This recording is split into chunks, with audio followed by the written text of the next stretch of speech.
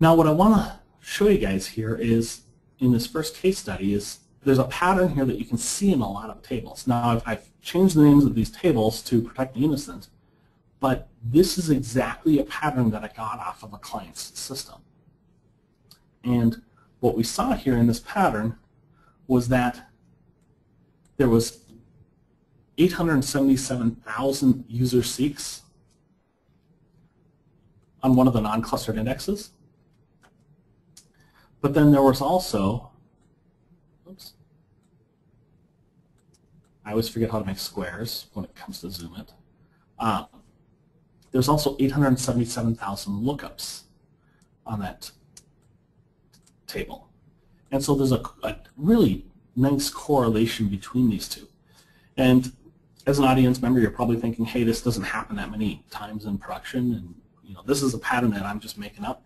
No, this I see all the time, where you've got some sort of non-clustered index, and in this case it was actually unique, so it made it even easier to take a look and see what the problem was. And in this case, what the problem is really that the column that you're using every single time, whenever you're accessing this data, is not what you're clustered on. You're actually clustered on the wrong columns. Now, I don't have the columns in here, and you would want to take a look at them, because it could be that this non-clustered index has, maybe it's 14 different columns. In that case, you probably wouldn't want to cluster on it. But if it's a narrow index, and you've got this kind of a correlation, what you're going to want to take a look at is whether moving the clustered index is a way to solve this problem. And as you can also see here, the clustered index itself is hardly ever used except for the user lookups. Now, from a second scenario, another scenario that I see quite a bit is where you end up getting a lot of user seeks, on the non-clustered indexes. And maybe there's one that's a little bit higher than most. But it's kind of distributed amongst all of those. Now, in this kind of a scenario, there is kind of two ways that you can look at it. One is you can consider the fact that there's very few user seeks and very few scans. And in this case, it might be good to move the clustered index then to the second index. But you're going to want to take a little bit of a deeper look at what the columns are. Oops. But it is possible that you would want to move the clustered index and then maybe add additional columns into the other indexes for included columns.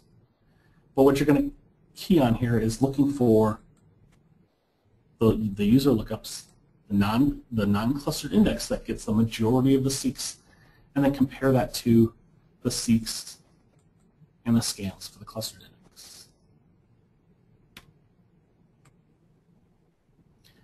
And for a third kind of case study, and before anyone checks my math, I will tell you that that number is wrong.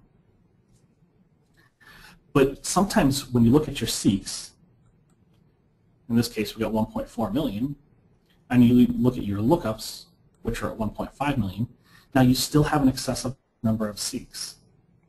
An excessive number of lookups compared to your seeks, because that number is still higher. But it's not that much higher. And in the case where it's not that much higher,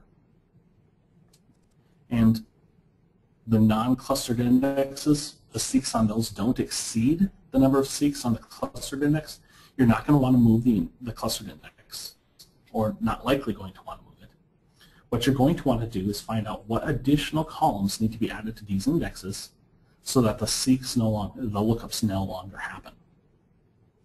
And this is what I mean when I'm talking about the lookup imbalance. You want to look at where there's excessive number of lookups and take a look at the seeks on the clustered index and then the seeks on the non-clustered indexes to find out where you can address this. Now, of course, this works a lot better if I can actually show you guys a demo. And so I'm going to show you a demo that's got some tools in it that you can use to dig in and find out what exactly is going on with your indexes. So let me jump over to Management Studio here. And we'll start with this first demo here. Let me just increase the size of the font here. I know it's pretty easy to zoom in with GoToMeeting, but I can make it even easier so fewer people need to do that.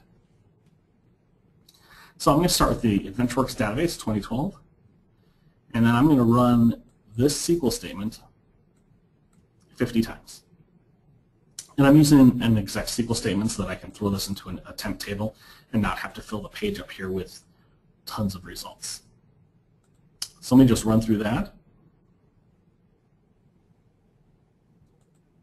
And that doesn't take any time at all. And we'll take our look at this case, this one example. And so what I'm just going to do is I'm going to go to Index Usage Stats. And Index Usage Stats is the DMV that provides a list of all of the times where an index was used in an execution plan. In this case, we're only caring about user plans, but it does also give you the last date in which these occurred, the times where the system was doing additions to that. But for this scenario, we only care about whether or not it's a user seek. So let's run this again. We'll bring up the results. And if we take a look at the results here, we're going to see that lookup pattern where we've got the seeks on the non-clustered index, and then we got the lookups on the clustered index. And we've got that really tight relationship there.